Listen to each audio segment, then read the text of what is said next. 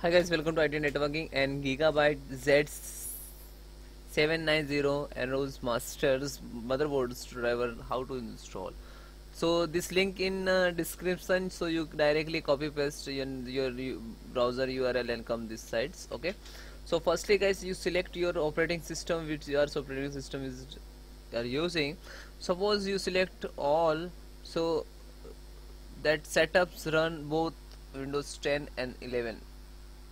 Okay, so if you want to only if specifications specific version, so select your operating system, suppose Windows 11, and then guys click download the icon.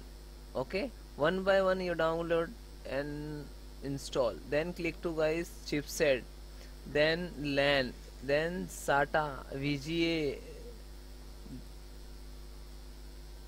Okay, this is for Bluetooth and Wi-Fi. Then you can BIOS if it's okay, no issue. So utility, no, it's not utility, and BIOS is not required. You can starting only install driver